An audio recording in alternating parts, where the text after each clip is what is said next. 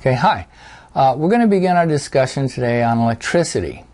As usual, we want to begin at the source, and the source of electricity comes from forces inside the atom. In fact, all forces in nature come from the forces inside the atom. This is where we get the strong nuclear force, which binds protons and neutrons together, weak nuclear force, the electromagnetic force, and gravity. All these forces come from inside the atom. So today we're going to concentrate on the electromagnetic force. This is the force generated by the proton and the electron.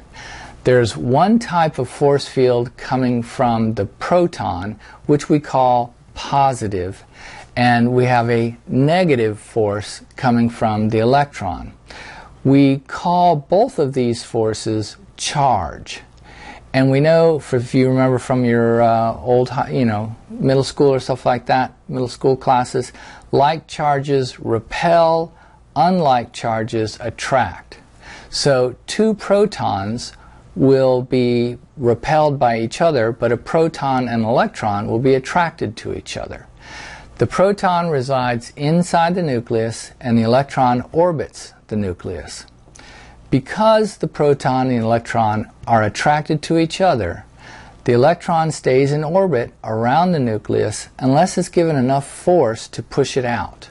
Okay? So, also, even though the proton is over 1,800 times more massive than the electron, both the proton and the electron have the same amount of charge. The electromagnetic force is very important. It's what gives structure to the atom and to every other material object. The atomic shell provides the structure for the molecules in your body. And this is also why your hand doesn't go through another object. The electron shell of my hand, of our hand, whatever, is repelled by the electron shell of this table. And so even though the atoms are mainly empty space, still the electron shells of one object material are repelled by the other, and that's why I can't go through this table. Nonetheless, as engineers, we can use this attractive or repulsive force to do work. Since electrons want to move towards protons and away from other electrons, we can harness that energy and make it work for us. In 1909, Robert Millikan and Harvey Fletcher were able to measure the charge of a single electron. So we're going to take the inverse of that number to give us our first basic unit of electricity, called the coulomb. The coulomb is 6.24 times 10 to the 18th electrons or protons. Okay, coulomb is just a way to package how much charge I have, because that number of electrons or protons will always give us the same amount of charge. So just think of it as an egg carton. If I have 12 eggs, I have a dozen eggs. If I have 6.24 times 10 to the 18th electrons or protons, I have a coulomb. Okay? Now, we're going to use the coulomb, though, to help us define the other basic units, such as the volt, the amp, and the watt. If I were to put this egg carton on the table, does it have any potential energy? Well, the right answer would be compared to what? What is my reference? Okay, so in order for an object to have potential energy, you need three things. You need mass, atoms, you need a force field, gravity, and you need some distance between the object and the reference. So if I were to call the table my reference, then the egg carton has no potential energy, because it has no potential to move. But as I raise the egg carton above the table, you'll agree that it starts to acquire potential energy, right? Because it acquires the potential to move. So as I raise this against the gravitational force, it acquires the potential to move. The gravitational force wants to move it back. So now if you remember also, the units for energy are the joules. So as I begin to raise this, it starts to acquire more potential energy.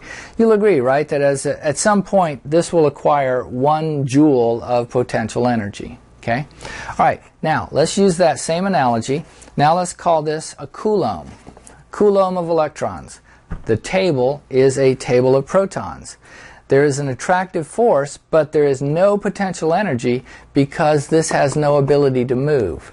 However, if I start raising this coulomb over the proton field, then you'll agree it starts to acquire potential energy because the attractive force between them wants to pull it back. And as I raise this, keep raising it, at some point you'll agree, right, that it will acquire at least 1 joule of potential energy. Okay, so now we're going to use that to define the volt. The volt is 1 coulomb with 1 joule of potential energy. Okay, so a volt is just a bunch of electrons with the potential to move. So if I raise this coulomb even higher, so it acquires 2, 3, 4, 5 joules, then 5 joules divided by 1 coulomb, 5 volts. If I have 6 joules with 2 coulombs, I would have 3 volts. You get the idea. It's simply the number of joules, the amount of energy divided by the number of coulombs that I have. So you can think of voltage as the potential to move, or even the pressure to move. Okay, voltage many times can be thought of as a pressure to move. Okay, so let's take a look now at our second definition, the ampere. If I take this coulomb now and I let it move, okay, so now we go from potential energy to kinetic energy. If I have 1 coulomb and it moves past a certain point in 1 second, we say we have 1 amp of current. So an amp of current is simply 1 coulomb going by a point per second. So if it takes 2 seconds for a coulomb's worth of electrons to go by, I would only have half an amp. If I could get 2 coulombs to go by in 1 second, I would have 2 amps. If I can get 10 coulombs to go by in 1 second, I got 10 amps. Okay, so that's how we come up with the amp. Not too hard. Now let's take a look at the last one, the watt.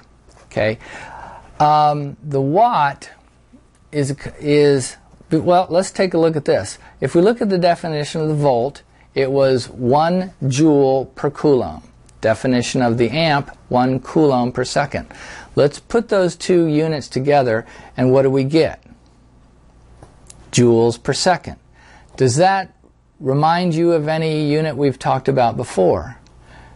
Hopefully that reminds you of the watt. Okay, so the watt is the basic unit of power. Power means how much work can we do per second. Okay, so in order to measure electrical power, we take the voltage, the pressure, the desire to move, times the amount of electrons we're moving. And that combination tells us how much electrical work we can do. So again, think of it like I have 2 hoses. One's a straw, one's a fire hose. And I give them both the same amount of pressure, water pressure to move. Which one's going to be able to do more work? Right, the big the fire hose is going to do more work because it has more electrons going down it. That's the best way to think about electrical power. It is the combination of the voltage, the pressure to move, times the current, times the amount of electrons that we're moving. That is the watt. Okay, so now to review, okay, coulomb, 6.24 times 10 to the 18th gives me my basic unit of charge. The volt is simply a coulomb with the potential to move. Okay, 1 joule per coulomb is 1 volt. An amp is simply 1 coulomb going by a point per second. Okay? And the watt is the combination of the voltage times the current. And that tells us how much electrical work we can do per second. Okay, so next time around we're going to talk about how to measure voltage, and measuring voltage can be very dangerous. We'll go from there. All right, see you next time. Bye.